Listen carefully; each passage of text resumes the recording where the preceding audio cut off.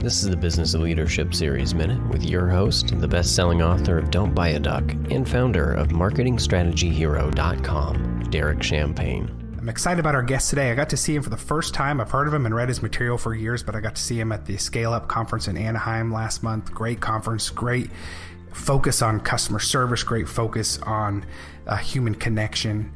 We've got John DiJulius with us today. He's the author on how to provide a world-class customer experience. He's an international consultant, best-selling author of 2 books, works with companies like the Ritz-Carlton, Lexus, Starbucks, Nordstrom, Nestle, Chick-fil-A, Marriott Hotel, Cheesecake Factory, Progressive, Insurance, Harley-Davidson, State Farm, and many more. John doesn't just talk about it, he lives it. He's a very successful entrepreneur. He's got a couple of companies. One is John Roberts Spa, which is a chain of upscale Cleveland locations, repeatedly named top 20 salons in America. And he's got the DiJulius Group. It's a consulting firm focused on changing the world by creating a customer service revolution. And I'm excited about his newer book, The Relationship Economy, Building Stronger Customer Connections in the Digital Age. John, thanks for being with us today. Thank you, Derek. Pleasure to be here. Any other advice for leaders? Because, we come from a good place. We want to motivate our teams, but I think we can get in our own way too. I love this advice that you're giving about shutting up and listening and focusing.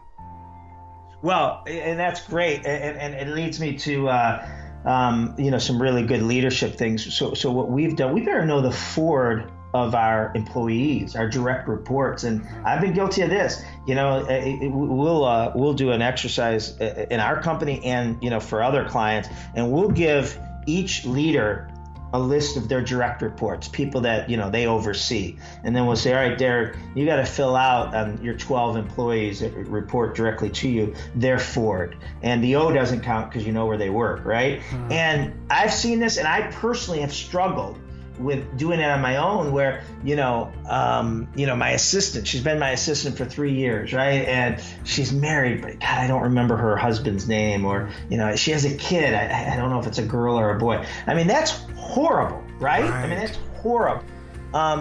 And there's another thing about energy givers and energy suckers, right? And as leaders, we got to be energy givers. So some characteristics of that is that you raise the confidence of everyone that you come in contact with. You're constantly showing gratitude and thanks and giving other people the credit.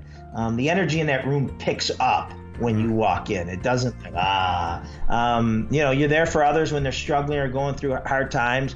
Your employees' biggest cheerleaders. You find out what their goals are and you help them, even if it's outside of the company or it's a different career someday. And you walk through a fire for those on your team. If you're willing to do that, they will do that for you. Derek Champagne here. I want to connect with you if you're listening to the Business Leadership Series. We can connect on LinkedIn or send me a message at derek@derekchampagne.com. I look forward to connecting.